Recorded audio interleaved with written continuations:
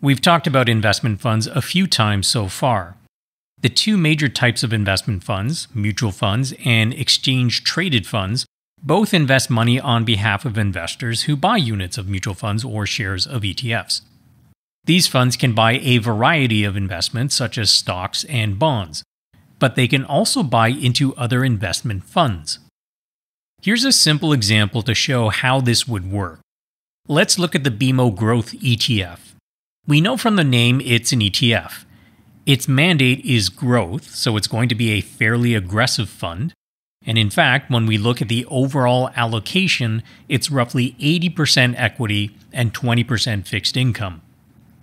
If we look in detail at the geographic allocation, we see it has exposure to countries all over the world. It's very well diversified. And in this last section, which lists the top holdings, we can see that in turn, it holds other ETFs.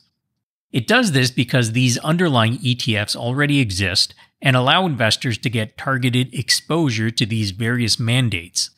But this overall ETF, the BMO Growth ETF, is a type of portfolio fund.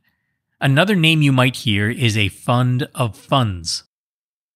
What this particular portfolio fund does is it provides a complete portfolio solution for someone looking for exposure to investments all around the world with an overall asset allocation of 80% stocks and 20% bonds. It's fairly aggressive, but is tempered with some fixed income. This one fund of funds also rebalances on a regular schedule so the investor doesn't have to do it themselves. It's quite possible for an investor to only hold units in a portfolio fund in their account and have a complete portfolio. They would just need to add money on a regular basis to grow their investments over time. These portfolio funds are designed to save time and hassle for investors who don't want to spend a lot of time monitoring and reviewing their investments on an ongoing basis, or who don't want to spend time keeping up with all the business news to see if they need to make changes to their investments. Portfolio funds are designed to be set and forget investing. A mutual fund portfolio fund can hold other mutual funds or other ETFs. An ETF portfolio fund usually only holds other ETFs. The main differences between portfolio mutual funds and portfolio ETFs have to do with how they are bought and sold.